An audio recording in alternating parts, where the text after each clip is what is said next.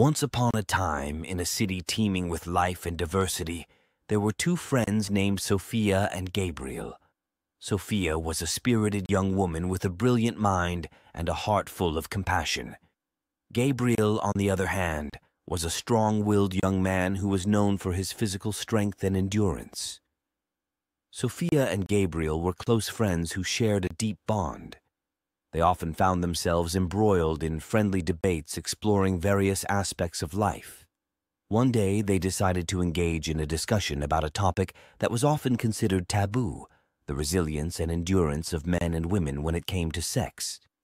Gabriel, with his strong physique, was confident that men were superior in all aspects, including sexual endurance.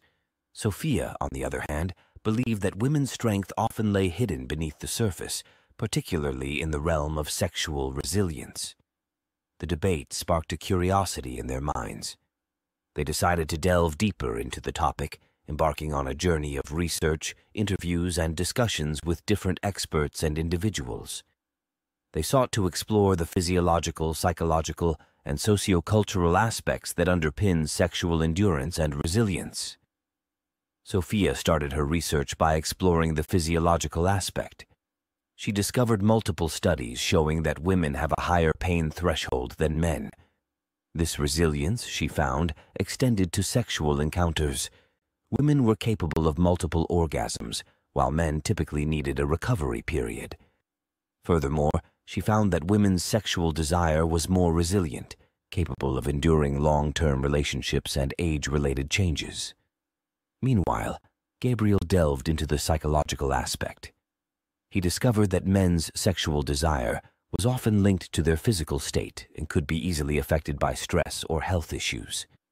Women, on the other hand, had a more complex sexual response, often influenced by a mix of physical, emotional, and relational factors.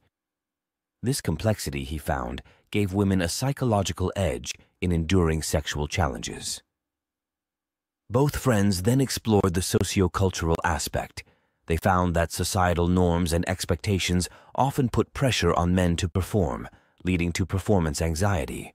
Women, however, were more likely to prioritize emotional connection over performance, resulting in less stress and more endurance during sexual encounters. As they shared their findings, Gabriel found himself reconsidering his initial stance. He was beginning to see the hidden strength of women in a new light. Meanwhile, Sophia felt her beliefs validated, but also appreciated the nuanced understanding they'd both gained. The debate ended not with a clear winner, but with a shared understanding. Strength came in many forms, and women's endurance and resilience in the realm of sex was indeed remarkable. Their journey together opened up a new perspective on a topic often shrouded in mystery and taboo. They discovered that women's strength was not always overt or physical, but it was nonetheless powerful. This strength was embedded in their ability to endure, to bounce back, and to adapt, making them strong, if not stronger, in their own unique ways. It was a tale that unfolded the truth about strength, resilience, and endurance, showing that these qualities weren't just about physical prowess, but were also about emotional resilience, psychological endurance, and the ability to adapt to life's challenges. And in these respects, women indeed showed an immense strength when it came to sex. Please subscribe to my channel Lessons of Life and press the bell notification icon.